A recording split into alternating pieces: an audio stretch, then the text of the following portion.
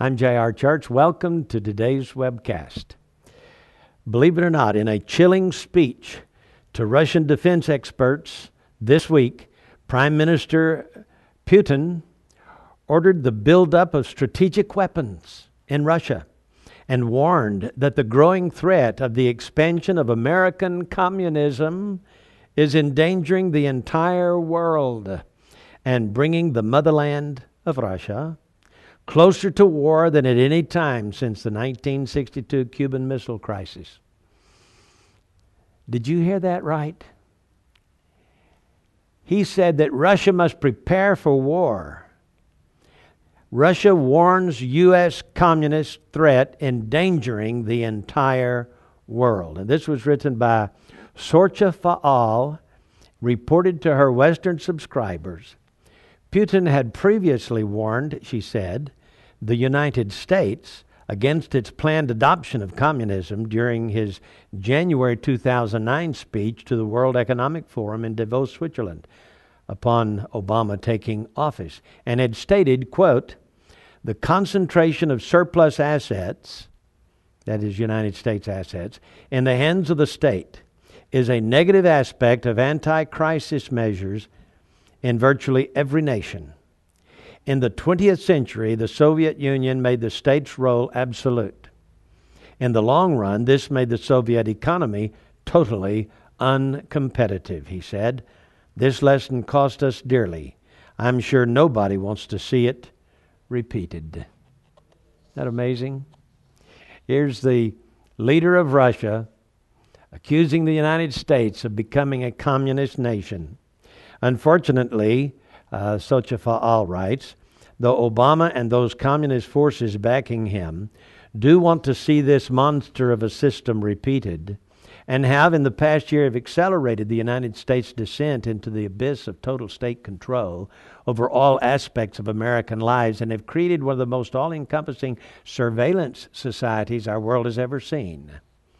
So dire has the situation become in the United States that one of the most dissident lawmakers, U.S. Congressman Ron Paul, took to the floor of their House of Representatives last week and warned that Obama's forces were now openly stating that they have the power to assassinate any American citizen they deem to be a terrorist threat against them.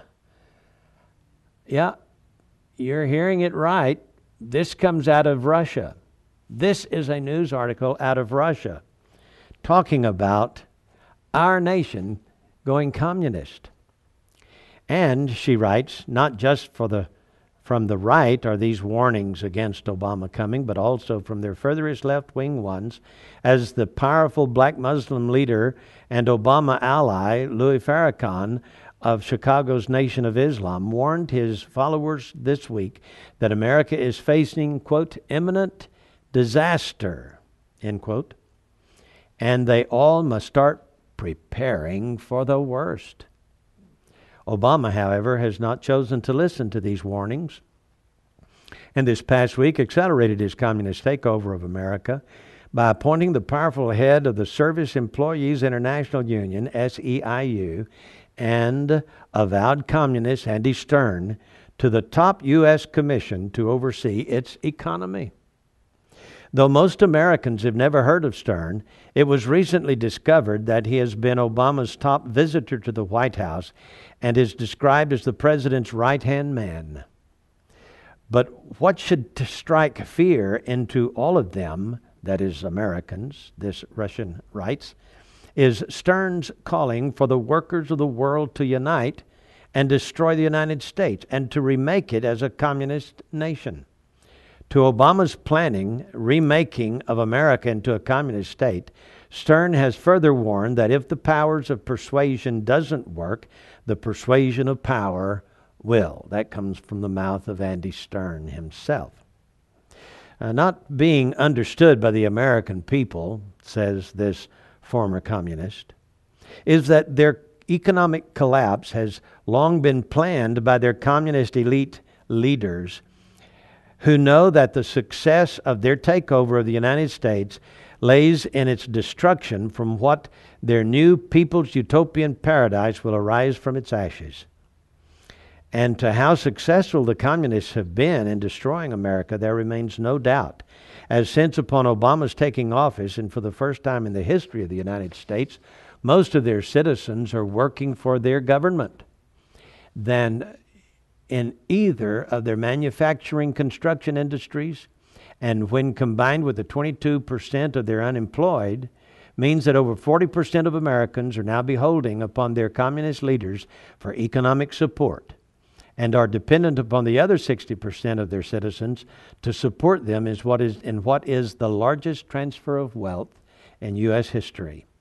Worse still, for those 60% of Americans desperately trying to keep from becoming wards of their new communist government, are the plans to throw millions of them from their homes by bankrupting them with catastrophic tax increases and making them dependent too, as we had previously reported in our February 16th report, quote, Obama plot to throw millions of Americans from homes uncovered, end of quote. Please understand, this news piece is coming out of Russia.